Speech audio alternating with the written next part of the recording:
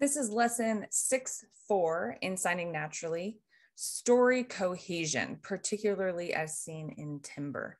There are many subtle aspects of ASL storytelling that help the story be clear and understandable.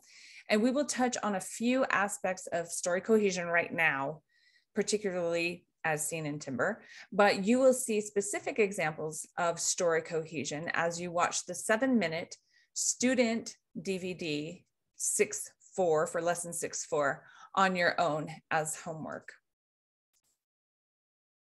So of course, part of any good ASL storytelling is understandability, right? When the story is cohesive and everything makes sense and all goes together, that's quality ASL storytelling. So let's look at some elements about story cohesion in ASL storytelling. Important elements in a clear ASL story include transitions, meaning raising eyebrows when moving from one part of the story to the other. Engaging the audience, such as making eye contact, showing expression, etc. Drawing the audience in.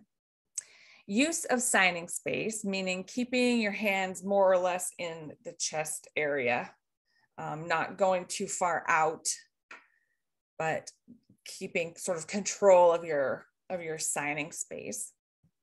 And then something that is referred to in Signing Naturally as sticking the ending, which I would call nailing it, like some sort of punchline or some sort of like wrap up right at the end.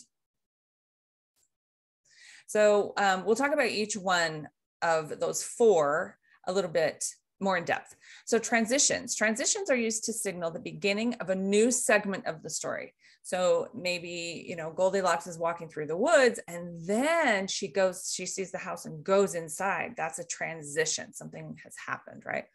So to indicate a transition, the brows and the head, so eyebrows and your head, are slightly raised. And you can see examples of this on the student DVD 6.4 when you watch that.